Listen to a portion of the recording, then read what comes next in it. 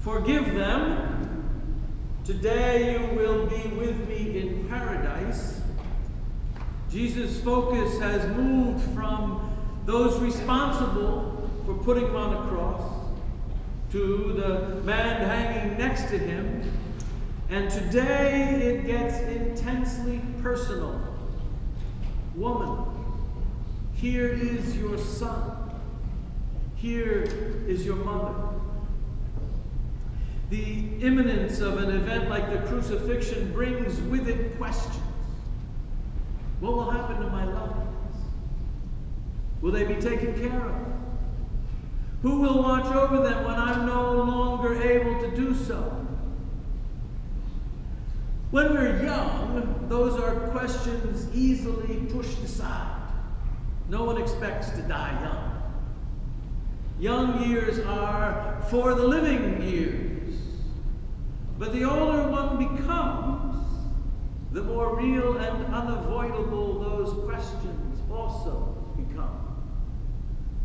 One cannot deny that the day is not as far removed as it once was. And they are real questions asked in the crucible of life, and every single one of us must ask them somewhere along the way.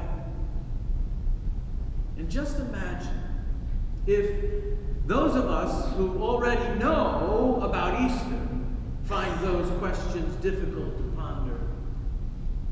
How hard it must have been for those who had no idea that that Friday would one day be called good. Those facing the imminent death of their friend, their child, Jesus.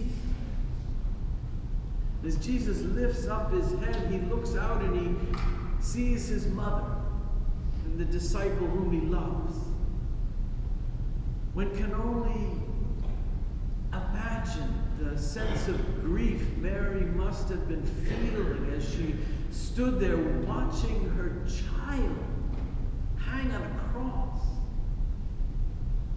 We all know how mothers feel about children, especially their firstborn. And Mary had those angel words of promise, too, in the mix. All those things she had pondered in her heart. Everyone, each and every one of you has hopes and dreams for their children, but Mary's hopes were also fueled by those promises. You will bear a son and you will name him Jesus. He will be great and will be called the Son of the Most High, and the Lord God will give to him the throne of his ancestor David. He will reign over the house of the Jacob forever, and of his kingdom there will be no end. What kind of a throne is a cross? How long is forever as you're suffocating? How can this be? Where is his greatness? Where is his kingdom now? And he's not even dying a hero's death. It would have been one thing if Jesus had led the Israelites to rise up against the Roman Empire and died on the battlefield. That would have been an honorable death. But instead, he's dying the common criminal's death of shame, humiliation, and suffering.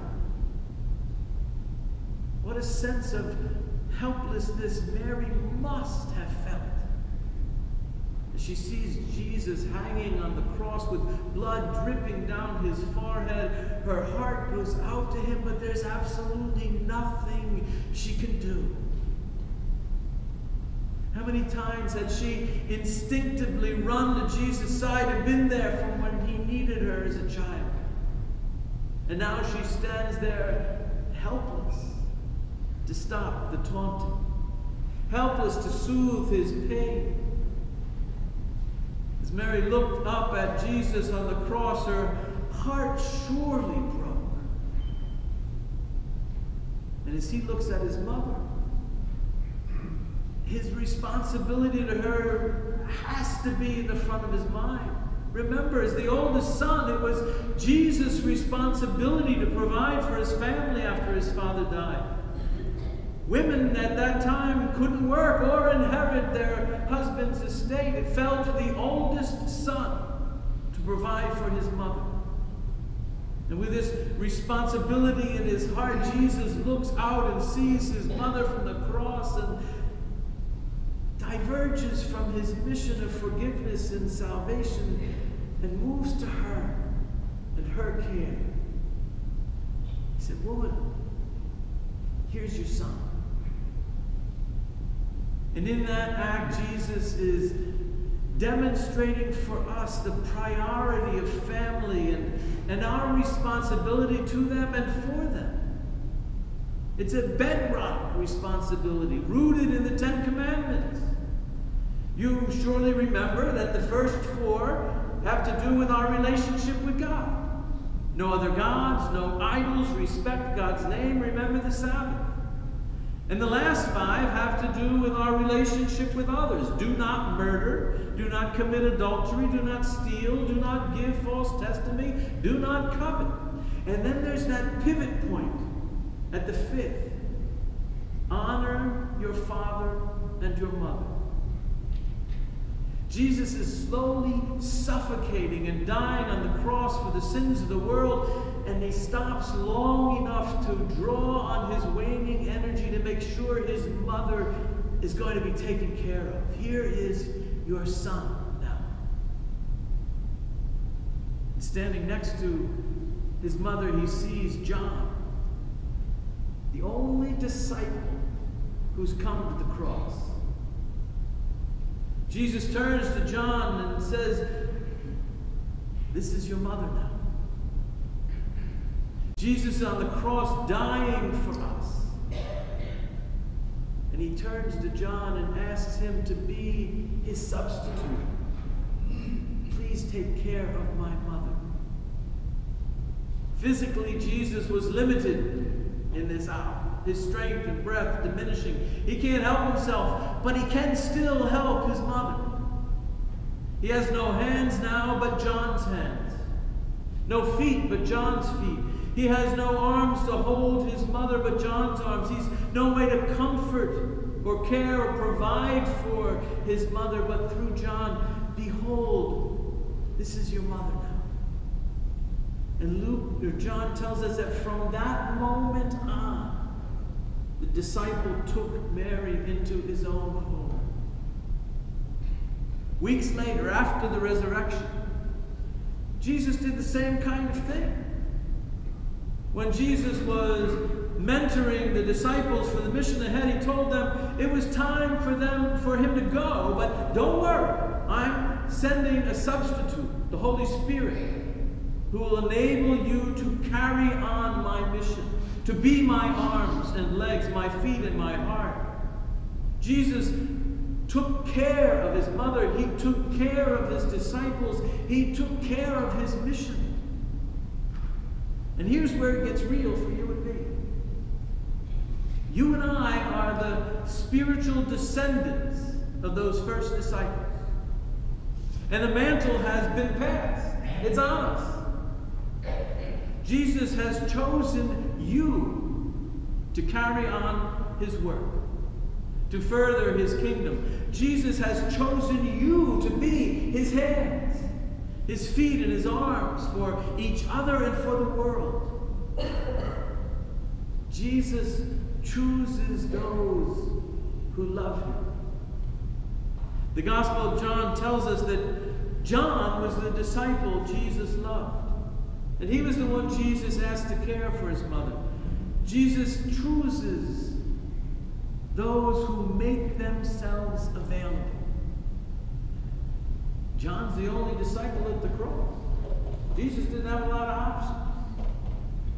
He may not have been the most capable, but he was the one who was most available because he had showed up. He was there. Notice something. Jesus doesn't call us, and then we make the decision to make ourselves available. We have to make the decision of availability first, and then Jesus calls us. Then Jesus commissions us. If you spend a lot of time with anyone, you get to know them well, right? And that's what happened with John and Jesus. They had developed this deep relationship. And we can too. The more time we spend with Jesus, the more we learn to love him in new ways and become aware of his will for us and what he's asking us to do and to be. And the more that we then respond in love to his ever-increasing call upon our lives, what an honor and an opportunity we are offered. We're given the chance to participate in God's work, to love as Jesus loved, as he loved his mother, loved John, loved his disciple, loved the world, loves you. There's something powerful that happens when we connect to that love. Our love within the body of Christ becomes, if we let it and if we own it and if we live it, it becomes a witness that Jesus is alive right here in our midst. And it calls others to him like a magnet. It becomes contagious. And it has the power to change the lives of others because the risen Lord is among us and in our life together. You know that. You've seen it. You've experienced it. There's a story about two Cal Poly classmates, Charles and Alan. Charles tells the story. He says, Alan and I met 20 years ago. We were both students at Cal Poly. I was a freshman, he was a junior. As a physics major, Alan was both incredibly intelligent and articulate. How Alan got on with his studies, however, is still a mystery to me because he was virtually blind. He could not see well enough to get from one place to another on campus without help. But when it came to reading, it was a different story. I could still see Alan with his face 2 inches from the text, arduously pecking away at each of his assignments. Alan not only got straight A's, but also returned to Cal Poly as a physics professor. Although Jewish in background, Alan was extremely skeptical of anything religious, especially Christianity. He was well-read and well-versed, and he argued his doubt like a scientist.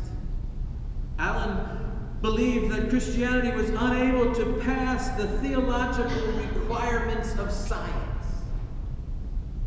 There simply wasn't enough evidence in his mind to warrant belief in God, period. As a fledgling freshman, I, along with several others, tried to show him there was ample evidence in Christianity's truth. There were not only facts of fulfilled prophecy and the reliability of the New Testament documents, but also the testimony of creation. Wasn't that sufficient? Not for Alan. Alan was unusually happy to discuss religious subjects, which always gave us Christians a little bit of hope in the midst of it all. But even more intriguing was how he liked to hang out with us. Alan didn't have a whole lot of friends.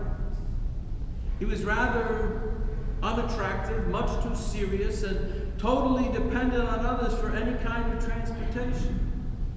But we tried to reach out to him the best we could. Alan knew he could come anytime with us to the beach or on our recurrent midnight runs to Taco Bell.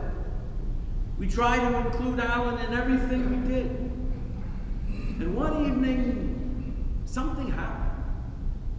A bunch of friends got together to enjoy the sunset and a roaring bonfire. By the time the evening was over, Alan had made a commitment to Jesus Christ. The next day he came to tell me what happened. I asked him, what made you decide? What changed your views? And he said, while everyone was sitting around the fire, I realized that whenever I am around you Christians, I am happy. Even when we disagree with each other, I find myself liking to be with Christians. But Alan, I said, I thought you were never going to become a believer unless there was first enough evidence. I still require that. But that's precisely why I now believe. It's how you all love each other that strikes me the most. I never considered that evidence before. A good scientist has to consider all the facts. And I simply haven't found the love you Christians have for each other anywhere else. That's enough evidence for me that Jesus is Lord. Woman, here's your son. John, here's your mother. Saints of Stamford, here is your mission. Amen.